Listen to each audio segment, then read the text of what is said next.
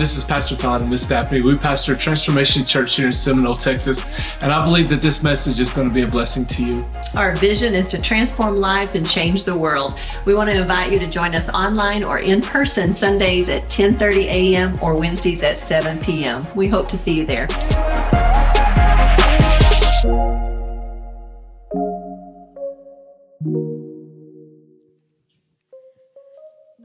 It's good to see everybody. Happy anniversary again. I always wondered why we don't call it happy birthday. I've asked my staff that, but you know what? My staff shoots my ideas down, which is fine. Because when you have an idea at my staff, then you have to own it and carry it out and work at it. So I just keep my mouth quiet and let everybody else work. But anyway, thank you. You guys are great. I was talking to Daphne, and I just thought, I love how you love your people. I love how you love your family. I love how you love your staff, and I love you, and so thank you. It's just a beautiful thing to watch. I will tell you this. I miss our Rio Dosa retreats, but when we would go, for the most time, all the pastors' wives would stay in the same room, and we would fellowship. Remember this, Kathy, Helen? And anyway, so we would all go to bed after fellowshipping a long night. But here comes 5 o'clock in the morning, and Daphne's getting up. She's got her little light in her bed. She's studying the Word, and then after she studies a little bit with her coffee, she goes out for a walk and she prays. But while she's sitting there on her bed, and I'm a light sleeper so I can wake up, I'm watching her, and I say to myself, Romans 8:1, there is now no condemnation for those who are in Christ Jesus. I said, I'm going back to bed. But she's always been like that. And anyway, I love that. So I just had a scripture that, a couple scriptures that were on my heart for Pastor Todd and Daphne. And you guys probably already know these. Here, let me look. Yeah. 1 Corinthians 16:9 says, for a wide door of opportunity for effectual service has opened to me. There a great and promising one, and there are many adversaries. And I just thought about a great effectual service, a wide door of opportunity came to you 25 years ago. Yeah, for Seminole. But there have been many adversaries. But you know what? You are still standing. And to hear from your kids, you know what? And you've got actually, dream big. Dream big. Just keep doing that. And then the other scripture was Acts 20:24. I don't like it in the Amplified because it's so wordy. And we've heard that the Amplified Bible is the girl Bible, the woman Bible. So I just want to ask, how many men here read out of the Amplified? Oh, hey, I love the Amplified, but most men don't because there's so many words, and most women do. But I'm going to try to read it not out of here, but, and Paul said, I was bound by the Holy Spirit to go to Jerusalem, not knowing what would befall me.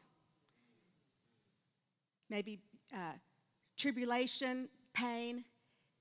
He said, but none of these things move me. Neither do I esteem myself dear.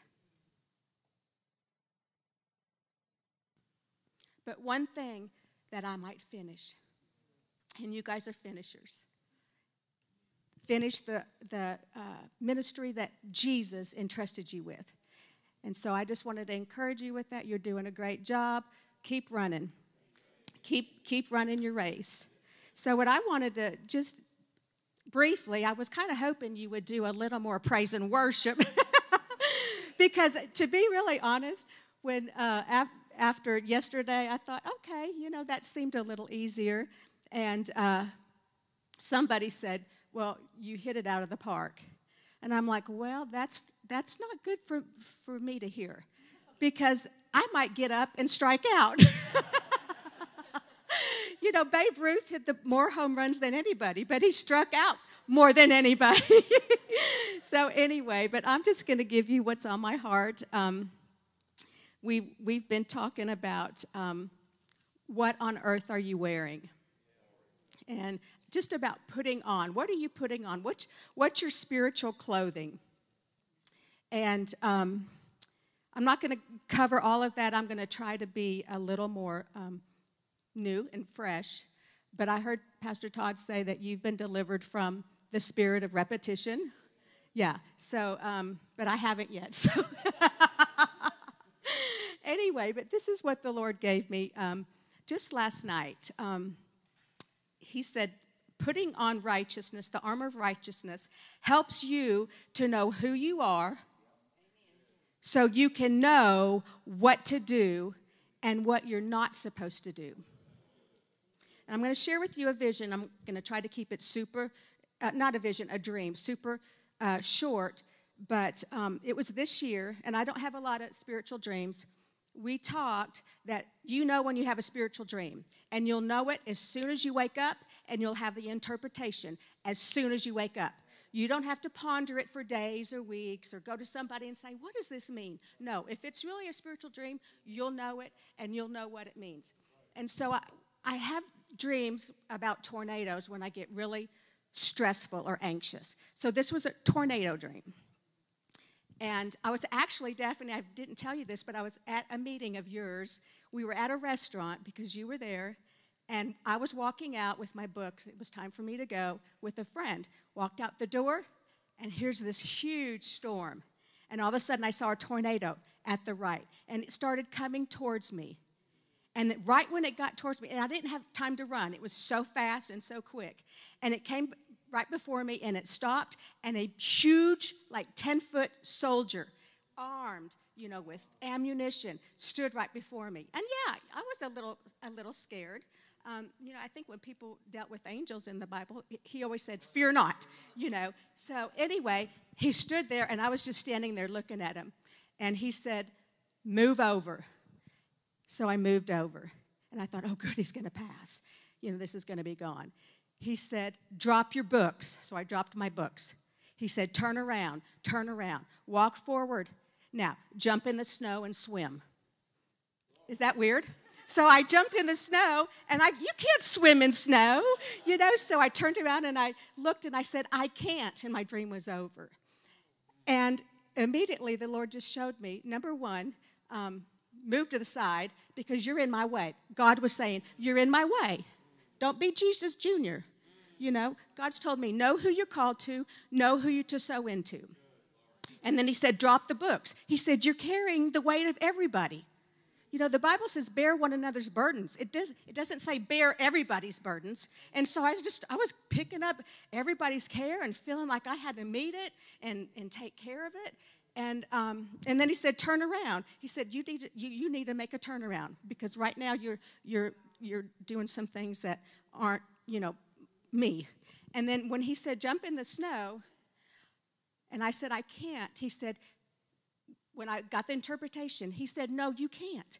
But Philippians 4:13, I can do all things through Christ who strengthens me. Gosh, we've known that scripture for 41 years, and it just came alive to me. You could do all things through Christ who strengthens you. You know who you are, and you know what you're supposed to do.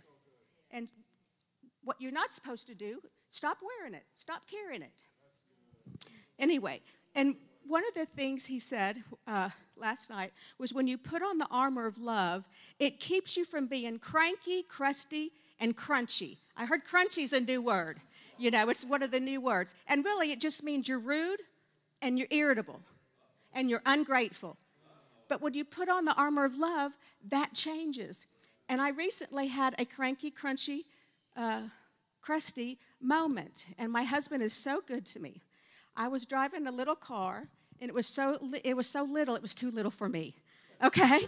Because every time I had to get in it, I was like doing a lunge, you know? And then every time I got out, I was like doing a squat, you know? And finally I said, Brad, I need to get a bigger car. So he got one after looking for a while.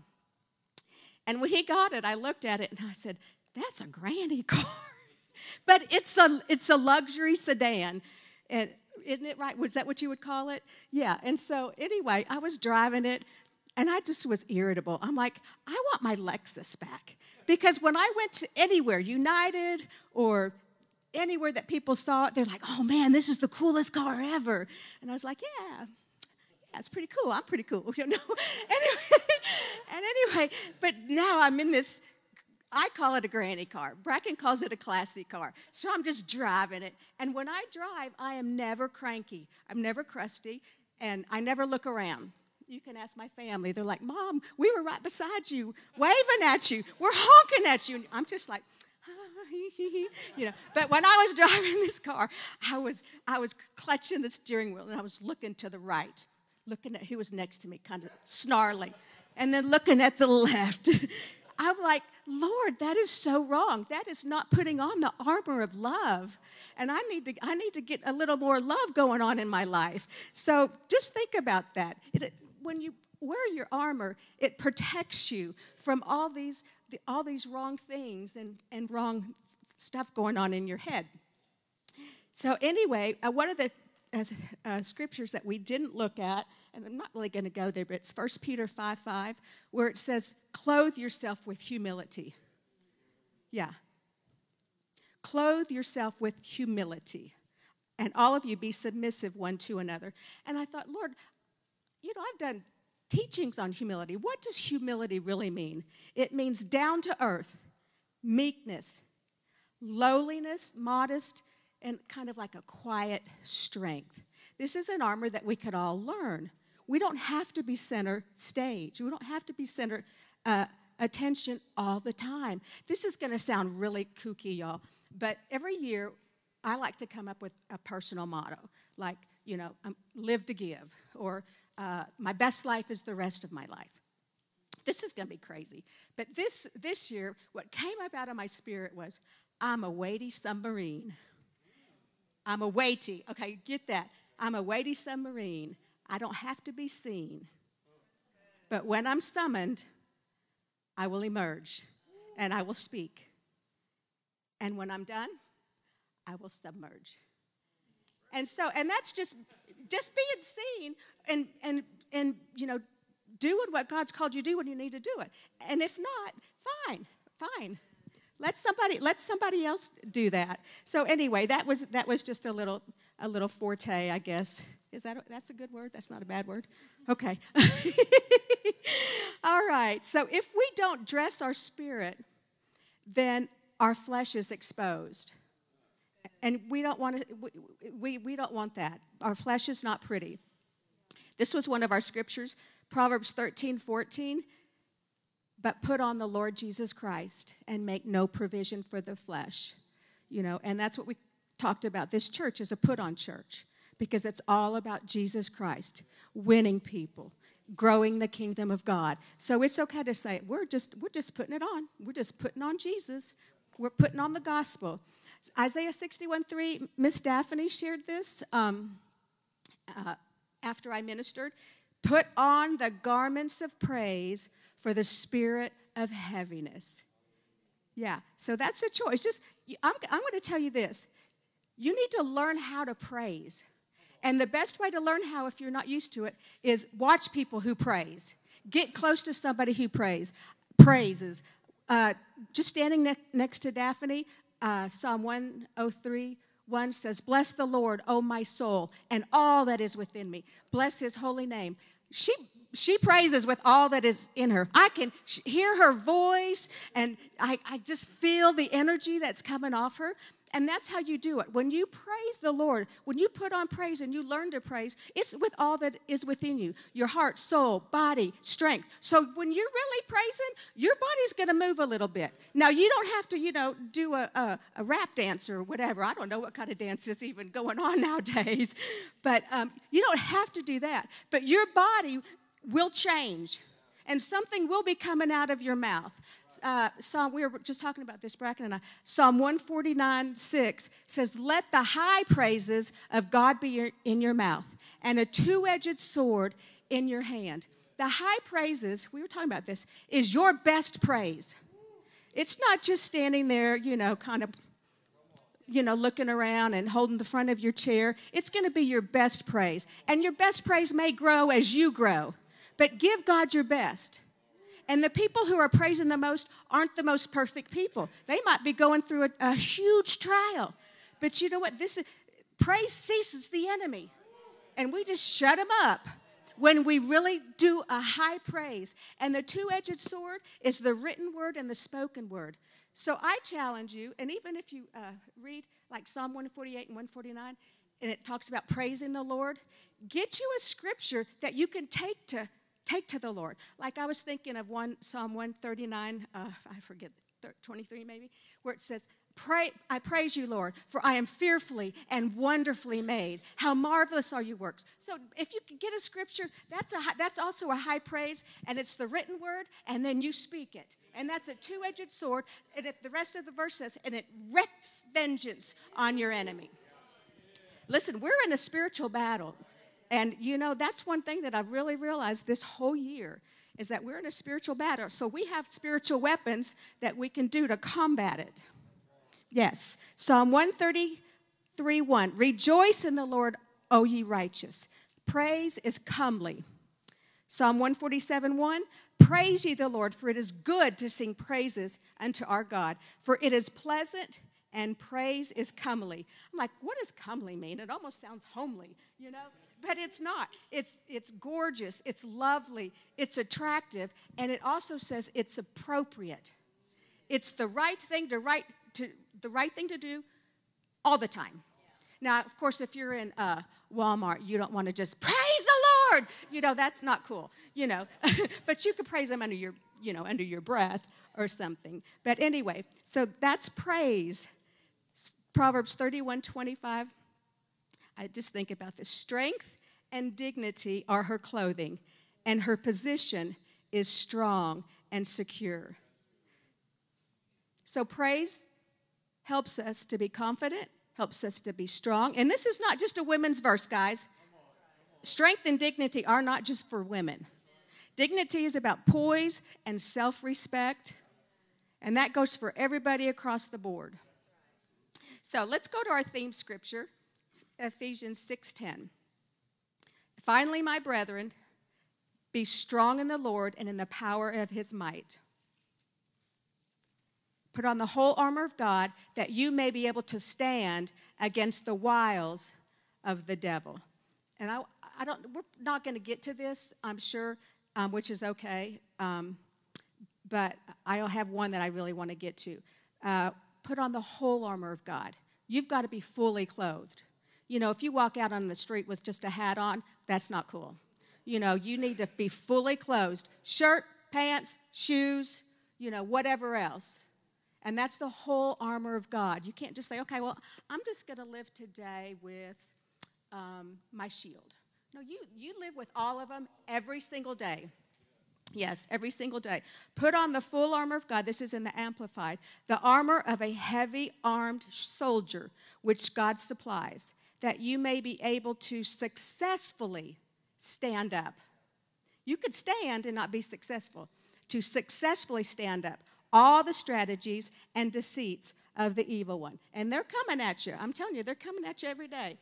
When Jesus, I don't know if I shared this, but when Jesus was tempted in the wilderness, and he talked back to the devil, the Bible says at the end, the enemy left but came back for an opportune time. So you just got, you got to be ready. I was talking to somebody about familiar spirits. They, something that's really tormented you for parts of your life, maybe your earlier life. Don't just think they're gone forever. They might come back, and it might be years later, many years later, but you just got to be ready. That's part of just standing ready. Yeah, so, okay, let's see. In the Message, it says, Ephesians 6:10, and that about wraps it up. God is strong, and He wants you strong. This is a command. It's not, okay, we'll see. If you are not strong, you will not stand. And we said this yesterday, that stand is in the Amplified in this passage 5 times. It's important that we keep standing. Keep standing. Keep standing. Ephesians 6:11, put on God's whole armor, the armor of a heavy armed soldier, which God supplies. This is not your supply. This is your clothing, and it's what God has already given you. You just access it. You access it. I got an email from Jensen. This was pretty funny. This might make it very easy for you guys. Ecclesiastes, I think 7:29, somewhere around there. It's the word, which is God, said, I have made you simple, but you have complicated yourselves. Just keep the gospel, keep the calling, keep your life simple. We complicate it. We get too much in our head. But email said, Jensen Franklin says, there's 2 weapons for a victorious Christian. So this is going to make it easy for you. Go to church and worship God. You know, until you get to the next step or the next level, just do these things and do them regularly. Amen? So this is kind of where I wanted to stop at right here. Is number 1, I'm going to look in my Bible. I like to look in Bibles. I know everybody now looks at their phone. No, good. I see the real Christians. No, just kidding. Yeah, we were talking in Pastor Todd's office. We're old school. You know, I just like the smell of a Bible. I like to turn the pages. I like to write in the Bible, and I like to throw my Bible, and that's why it's taped back together. But listen, if your Bible looks like this, then your life is not a mess. Not that it's perfect, but it's not a mess. So anyway, I know. Do you like getting new Bibles? Oh, you do? Oh. No, it's hard for me because I got so many notes in my Bible, and anyway, and this one too, I've got missing pages and ripped pages, so I just don't preach out of that. Yeah. It's kind of like what people do. I don't want to believe that. Bye. No, anyway. Okay, Ephesians 6. So let's look at, this is probably the one I'm just going to maybe stop at. Ephesians 6:14. Stand therefore, hold your ground, having tightened the belt of truth around your loins, and having put on the breastplate of integrity and of moral rectitude and right standing with God. So the first armor, and maybe the only armor that we get to, which is great, the written, I took speech classes when I was young, so sometimes putting an R and a W, or just like a rabbit, I want to say rabbit instead of rabbit. I know, so sometimes things come out a little different. So the written word of God, it says tighten, pull it in close to you. This is the word of God. Tighten your belt. The more notches you have, the more you have conquered. Do you remember David when he was out in the shepherd fields and then killing the lion and the bear? Those are 2 notches in his belt. And then when he faced Goliath, he already had some notches in his belt. So he wasn't afraid. So get you some notches in your belt, and you do that by the word of God and obeying the word of God and overcoming adversities and difficult situations. The loin belt of truth, it was the least noticeable piece of armor.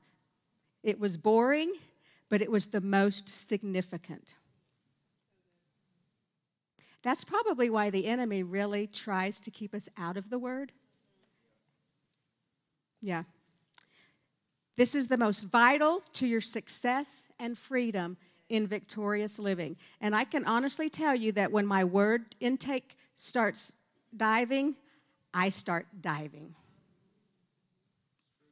It really is true. John 8:31 says, Jesus therefore said to those Jews which had believed him, if you abide in my word, then you are truly my disciples. You will know the truth, and the truth will make you free. And I thought about, we heard this, and maybe you guys have heard it too, about three little monkeys. Have y'all heard that? Yeah. Okay. I don't sing, so I'm going to kind of, maybe whatever. Three little monkeys sitting in a tree. One cried out, "You're not free, you're not free." The word of God rose up in me, and I slapped that devil right out of that tree. Two little monkeys sitting in a tree. One cried out, "You're not free, you're not free." The word of God rose up in me, and I slapped that devil right out of that tree. That just feels good to do that.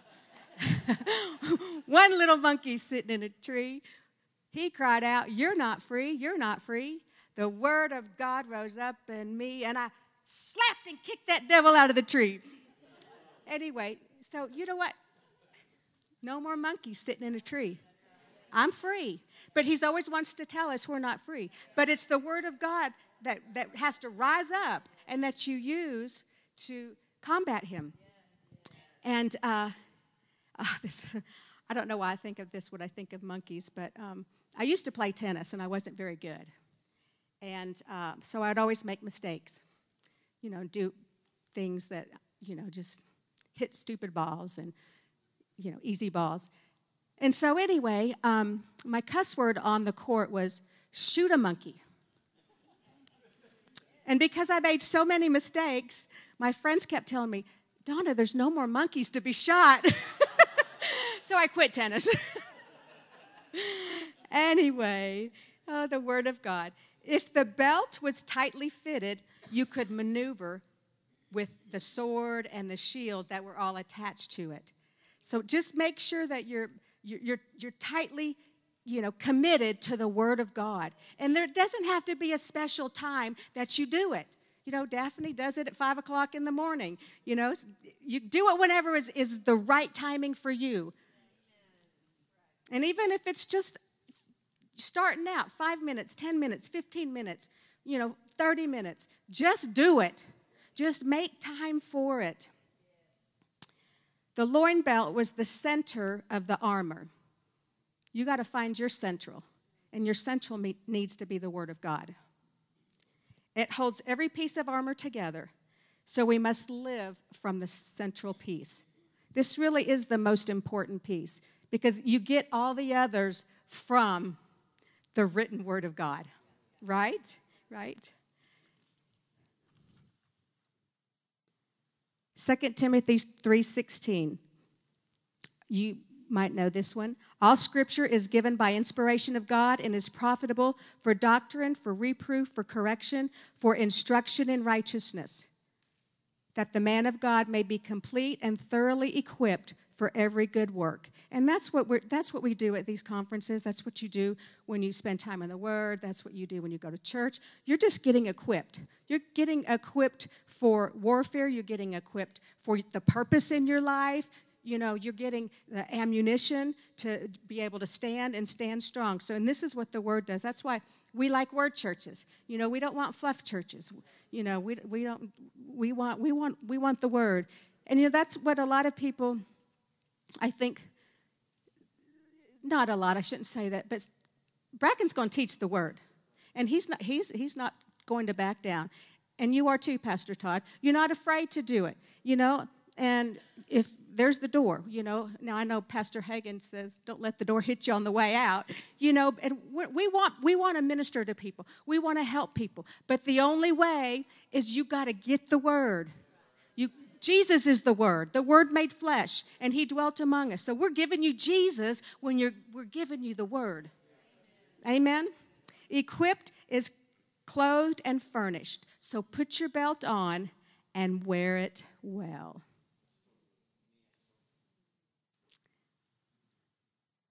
Do I have any more time? Okay, I'm just doing one more. So this one, and this one is, I'm a little, not timid, but because Daphne's whole ministry and purpose is to bring righteousness to people and the body. So I'm just going to say a couple things. The breastplate of righteousness. Ephesians 6:14, stand therefore, having girded your waist with truth, having put on the breastplate of righteousness. The breastplate protects your heart. It protects your core.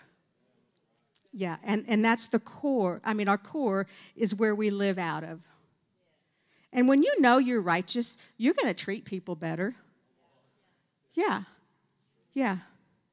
Our heart can condemn us, for if our heart condemns us, God is greater than our heart and knows all things. Beloved, if our heart does not condemn us, we have confidence towards God, and the righteousness gives us confidence to stand before God, unashamed, without blame, without guilt.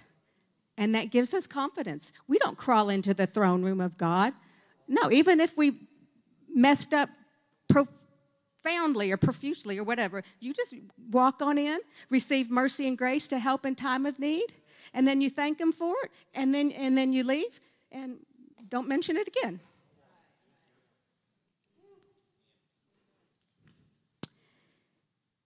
The breastplate was the shiniest, most glorious, and the heaviest of all armor. Yeah. The shiniest and the most glorious. That's probably why the enemy wants to keep us, down and out and feeling like we're unworthy. Because this is weighty. The breastplate's weighty. It's the heaviness of God. I was thinking about this scripture. It's in, maybe you could help me, 2 Corinthians 5:13, where it talked about how the priests were ministering to the Lord in the temple. Was that it? And the glory came in. I was in the temple, yeah. And the priest could not stand to minister. And I thought about that. I said, when the glory comes in, that's the only time we lose our stance. And then you get down on the floor and you just worship Him and you acknowledge Him. When you know you're in Christ, we're righteous because what He did for us, not we do for Him. We got to keep telling ourselves that. You talked about that. Was that at church Sunday? Somebody just recently talked about that. Yeah, you did. Was it yesterday? I don't even know. I don't remember. All right. Striving and struggling and worn out and just not good enough are words from the enemy. I remember at what house we were in about 16 years ago. I was struggling so bad. I just felt like I couldn't get to God. I just was under so much guilt and condemnation, and I wasn't doing enough or being enough. And one day I got out of bed, and I turned, and the Lord spoke to me, and I saw a line going this way. And He said, you're trying to get to a place where you already are. Live from that place. Stop trying to get there. It's sometimes I don't know why we think we've just got to try so hard. Live from that place of being good enough, approved, and blessed, and stop trying to earn it. The breastplate of righteousness. Okay, I'm done. Let's stand up.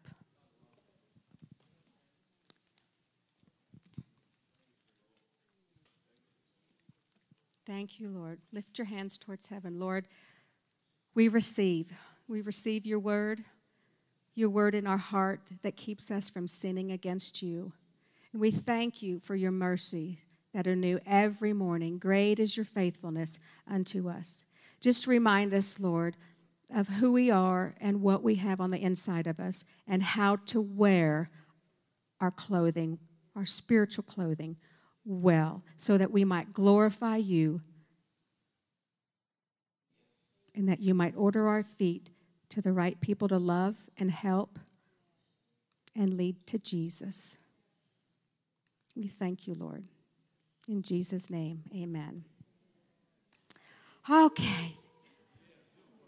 Thank you. Thank you guys for having us. We felt so honored and so blessed to even be a part not only of your lives, your ministry, and we're blessed. Thank you. You guys are blessed.